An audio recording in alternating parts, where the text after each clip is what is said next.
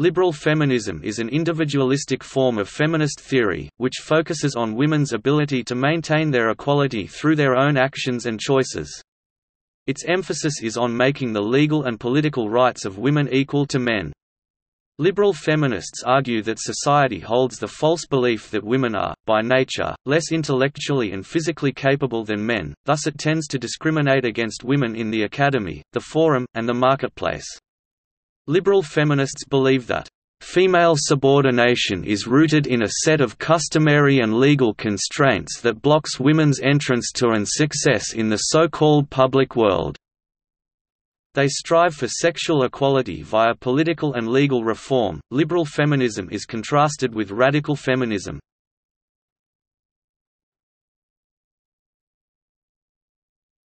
Topic: Philosophy. Liberal feminism does not have a clearly defined set of philosophies, which makes their beliefs abstract. They value individualistic approaches to justice and societal structures instead of blaming inequalities on others.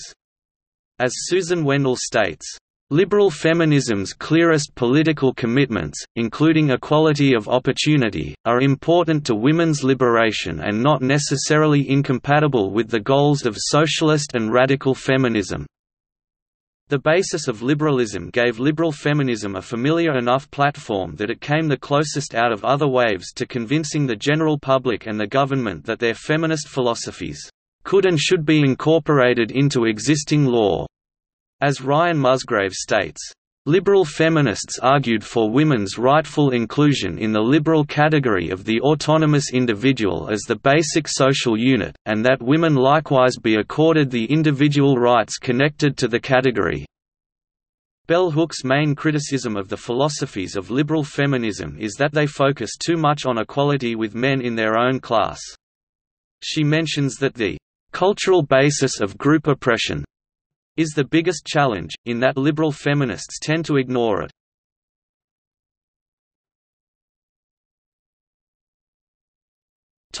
History. The goal for liberal feminists in the late 1800s and early 1900s was to gain women's suffrage under the idea that they would then gain individual liberty.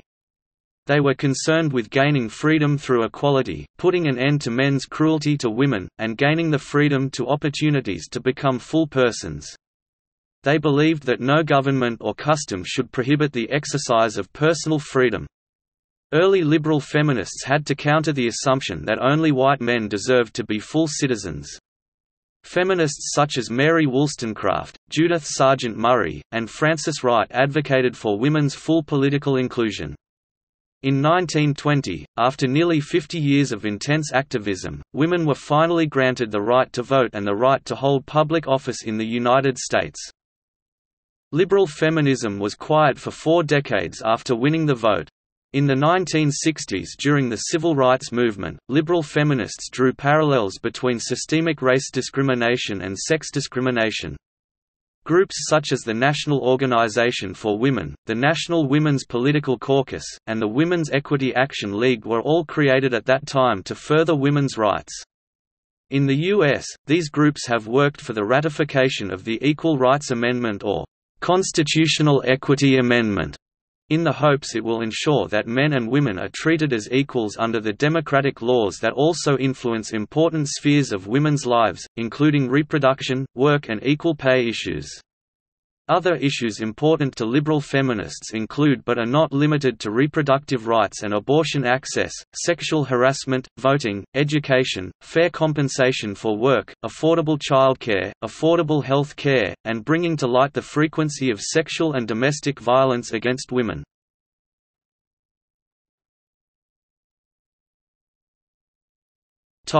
Writers. Popular feminist writers associated with this theory are Mary Wollstonecraft, John Stuart Mill, Helen Taylor, second-wave feminists Betty Friedan and Gloria Steinem, and third-wave feminist Rebecca Walker. Mary Wollstonecraft (1759–1797) has been very influential in her writings as a vindication of the rights of woman, commented on society's view of the woman and encouraged women to use their voices in making decisions separate from decisions previously made for them. Wollstonecraft denied that women are, by nature, more pleasure-seeking and pleasure-giving than men. She reasoned that if they were confined to the same cages that trap women, men would develop the same flawed characters. What Wollstonecraft most wanted for women was personhood. She argued that patriarchal oppression is a form of slavery that could no longer be ignored. Along with Judith Sargent Murray and Frances Wright, Wollstonecraft was one of the first major advocates for women's full inclusion in politics. Elizabeth Cady Stanton (November 12, 1815 to October 26, 1902) was one of the most influential women in first-wave feminism. An American social activist, she was instrumental in orchestrating the Seneca Falls Convention, the first women's rights convention, which was held in Seneca Falls, New York. Not only was the suffragist movement important to Stanton, she also was involved in women's parental and custody rights, divorce laws, birth control, employment and income rights, among others. Her partner in this movement was the equally influential Susan B. Anthony. Together, they fought for a linguistic shift in the 14th and 15th Amendments to include «female». Additionally, in 1890 she founded the National American Woman Suffrage Association and resided as president until 1892. Despite never authoring a feminist text, she produced many speeches, resolutions, letters, calls, and petitions that fed the first wave and kept the spirit alive. Furthermore, by gathering a large number of signatures, she aided the passage of the Married Women's Property Act of 1848, which considered women legally independent of their husbands and granted them property of their own. Together these women formed what was known as the NWSA, National Women's Suffrage Association, which focused on working the courts to gain suffrage. John Stuart Mill (May 20, 1806 to May 8, 1873) believed that both sexes should have equal rights under the law and that, "Until conditions of equality exist, no one can possibly assess the natural differences between women and men, distorted as they have been. What is natural to the two sexes can only be found out by allowing both to develop and use their faculties freely." Mill frequently spoke of this imbalance and wondered if women were able to feel the same genuine unselfishness that men did in providing for their families. This unselfishness Mill advocated is the one that motivates people to take into account the good of society as well as the good of the individual person or small family unit.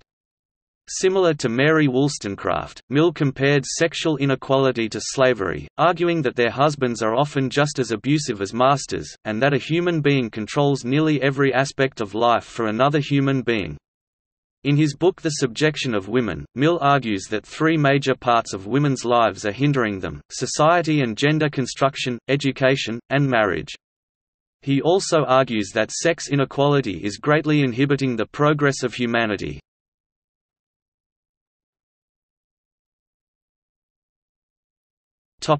Popular liberal feminists.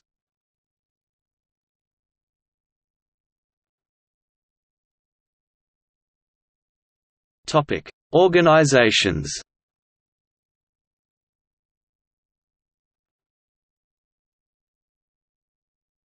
The National Organization for Women. The National Organization for Women (NOW) is the largest liberal feminist organization in the United States.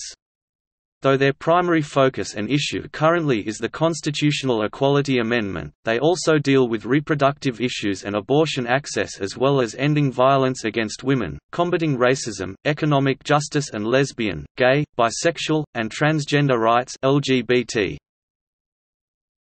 Various other issues the National Organization for Women also deals with are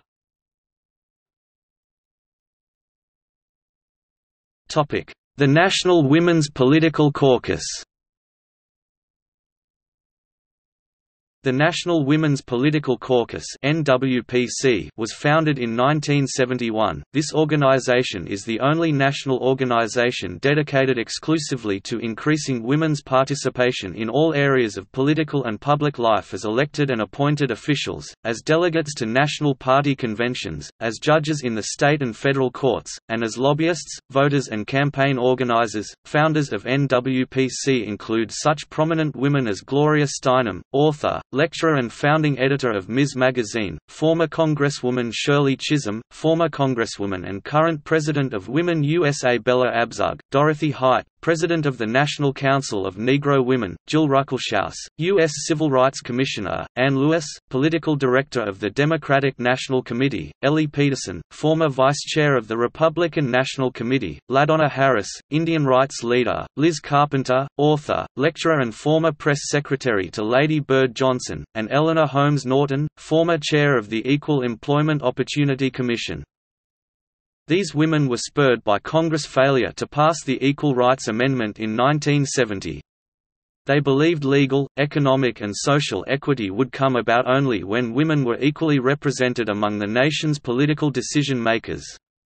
Their faith that women's interests would best be served by women lawmakers has been confirmed time and time again, as women in Congress, state legislatures and city halls across the country have introduced, fought for and won legislation to eliminate sex discrimination and meet women's changing needs.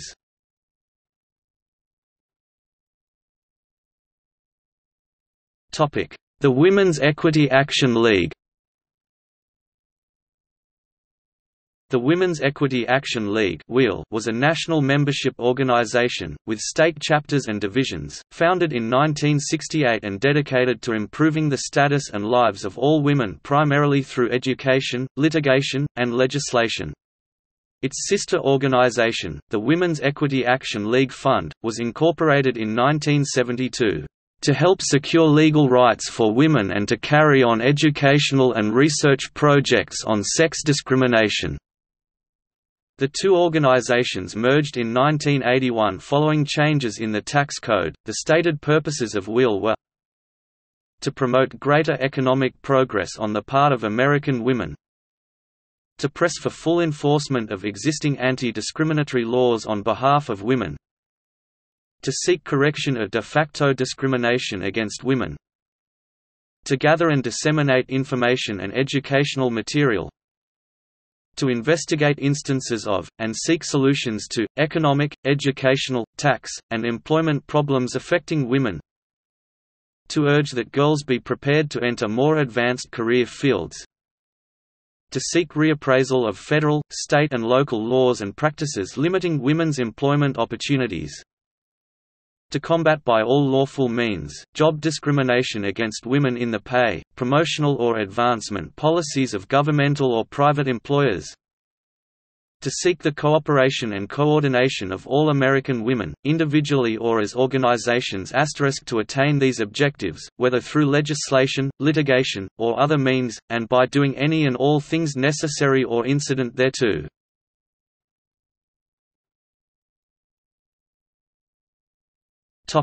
Other organizations. Feminist Majority Foundation, Ms. Magazine.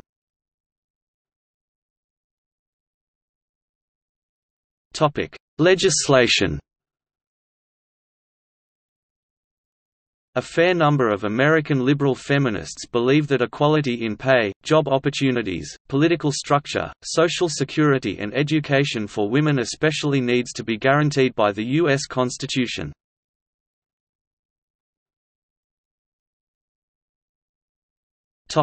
The Equal Rights Amendment. 3 years after women won the right to vote, the Equal Right Amendment (ERA) was introduced in Congress by Senator Curtis and Representative Anthony, both Republicans. This amendment stated that civil rights cannot be denied on the basis of one's sex. It was authored by Alice Paul, head of the National Women's Party, who led the suffrage campaign. Through the efforts of Alice Paul, the amendment was introduced into each session of the United States Congress. But it was buried in committee in both houses of Congress. In 1946, it was narrowly defeated by the full Senate, 38 to 35.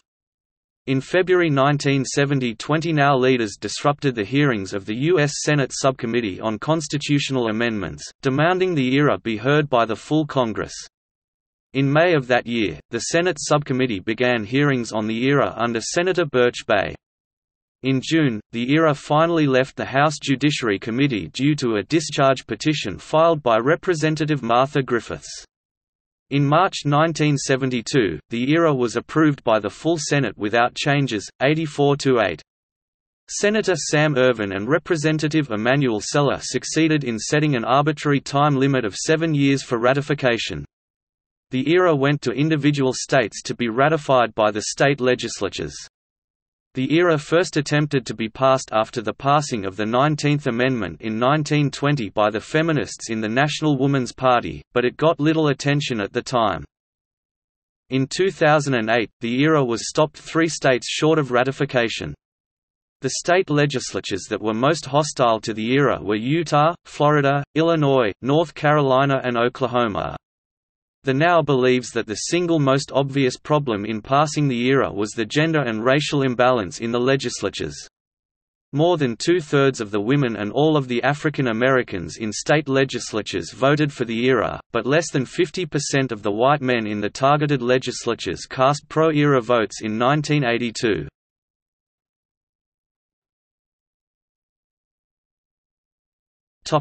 The Constitutional Equity Amendment. The Constitutional Equity Amendment (CEA) was rolled out in 1995 by American women's organizations.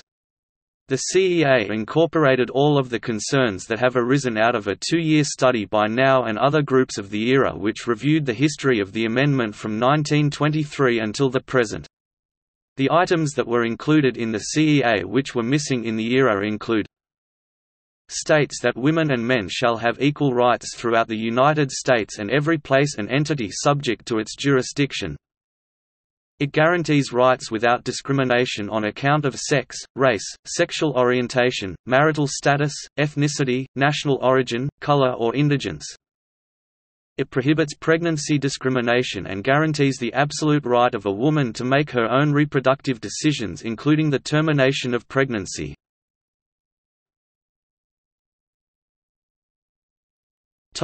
Equity feminism. Equity feminism is a form of liberal feminism discussed since the 1980s, specifically a kind of classically liberal or libertarian feminism. The Stanford Encyclopedia of Philosophy refers to Wendy McElroy, Joan Kennedy Taylor, Kathy Young, Rita Simon, Katie Roiff, Diana Furchtgott-Roth, Christine Stolber, and Christina Hoff Sommers as equity feminists. Steven Pinker, an evolutionary psychologist, identifies himself as an equity feminist, which he defines as a moral doctrine about equal treatment that makes no commitments regarding open empirical issues in psychology or biology. Barry Kuhl asserts that equity feminism is compatible with evolutionary psychology, in contrast to gender feminism.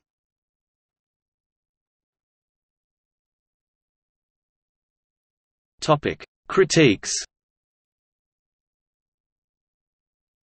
Critics of liberal feminism argue that its individualist assumptions make it difficult to see the ways in which underlying social structures and values disadvantage women.